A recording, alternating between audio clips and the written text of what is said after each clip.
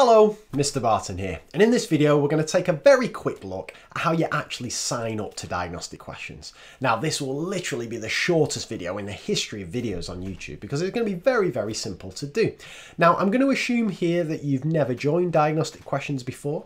Of course, if you already have an account, then you don't want to be doing signing up, you want to be doing signing in, so you just hover over to the top right. But if you're brand new, you want to click Get Started for free. Oh, and I guess I should say the web address, diagnosticquestions.com. But you knew that already, right? So click Get Started for free. Now, the only thing I guess you've got to be concerned about here is making sure you know whether you're a teacher or a student. So just make sure you click the right one. If you're thinking, oh, I wonder what it looks like from a student's perspective, I'm going to do a series of videos all about signing in as a student and answering quizzes and all that kind of thing. The purpose of this video is just to get you registered. So click I'm a teacher. Make up your own username and password. The system will check that your username is unique. If it isn't, it'll come back and suggest other ones, or you come up with other ones and so on, and you're good to go.